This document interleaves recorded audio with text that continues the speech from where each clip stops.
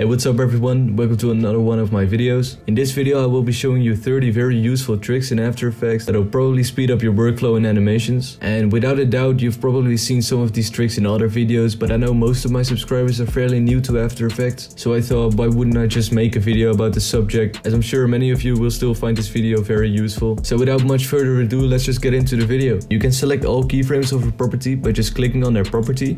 See, now I have all these keyframes selected. If your animation is too long, you can select all the keyframes, then click the last keyframe, and while holding Alt just drag them in. And if we now preview this, our animation is much faster. If you're not familiar with shortcuts yet, no worries, I'll show you guys a few. So Ctrl C and Ctrl V just work like any other software. Ctrl Z as well. Ctrl D will duplicate your layer. Ctrl Shift D will split your layer at the playhead time. Ctrl A will select all your layers. Ctrl A will select all layers. Pressing U once will show all the animated properties. Pressing U twice will show all properties that do not have the default value. Other tool related shortcuts are V for selection, H for the hand, and G for the pen tool.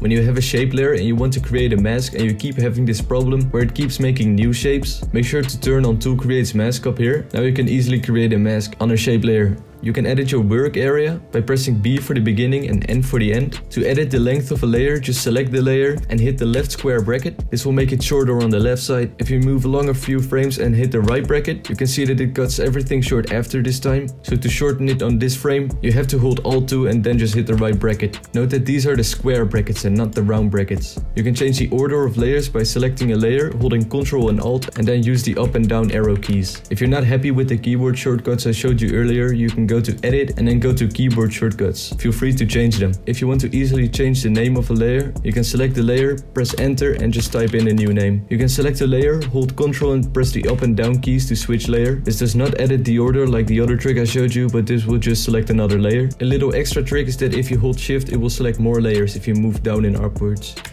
Okay, the next one is important. You've probably messed around with making shape layers and animating them, and I'm sure that you've also came across the problem where your anchor point isn't centered. If I would just make a quick circle right now, you can see that the anchor point is not in the center. And if you don't have a very nice tool like Motion 3 that can help you out, it can be a pain in the ass. But what if I can tell you that there's a way to automatically center these anchor points? You can just go to Edit and Preferences, General, and turn on the following option, Center Anchor Point in New Shape Layers. Press OK. If we now create a new shape layer, you can see that the anchor point automatically centers. Okay, what if I wanted to make a square right now, but this one is set on the circle? You can either drop down here, but this might take some time. Another way is to hold Alt and click on the icon. This will simply cycle through them. You can toggle between your composition, background, and transparency by using this button down here.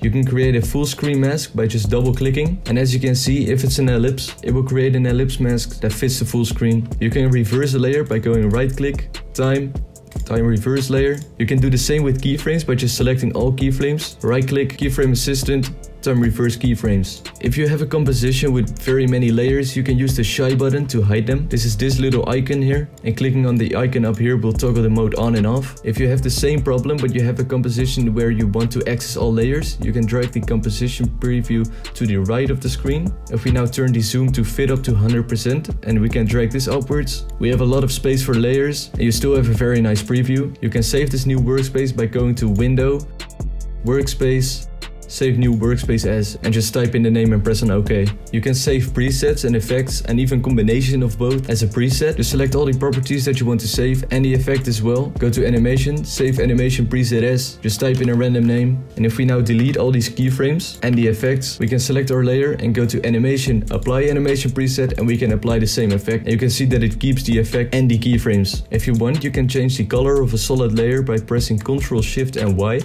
You can also change the size of the layer here. If you want to change your composition settings, you gotta press Ctrl K. You can change the length, frame rate, and size. If you're using After Effects built-in motion blur, you can roughly increase it by going to the composition settings, going to advanced, and increasing the shutter angle all the way up. If we now preview this, it's much smoother. I'm not saying it looks good, but you can do it if you want. You can create custom speed curves by selecting all the keyframes you have, pressing F9, and then going to the graph editor.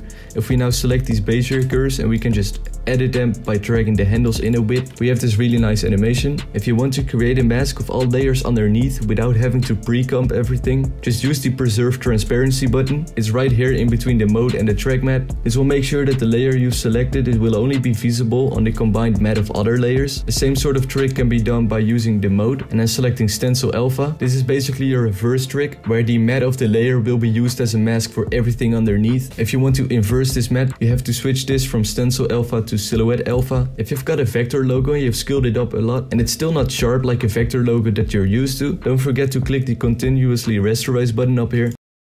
You can create a shape layer from an Illustrator vector file. Just right click, go to create and create shapes from vector layer. And the last tip is a very useful one. If you don't have a tool like Motion 3, you can use this expression I wrote. I will make sure to put it in the description so you can copy paste it. You can see that the anchor point is not in the middle, but if we press A to pop up the anchor point, hold Alt and click on the stopwatch and then paste my code. Now if we select the layer again, you can see that the anchor point is now centered perfectly. We can press P to pop up the precision property and we can type in 960 by 540 and now we have our centered shape with the anchor point in the middle as well. I hope you guys enjoyed this video. I really enjoyed making this. As I said in the beginning of the video, I'm convinced that some of you might have seen these tricks already, but these are very handy, so just keep them in mind, guys. Make sure to like and subscribe, all of that stuff. I'd love to see some comments about what you guys think of this video. I saw that almost 65% of you guys is not subscribed, so make sure you drop a sub and then we can continue growing to 2,000 subscribers. That would be awesome. So thanks everyone for watching and I will see you guys in the next video. Bye everyone.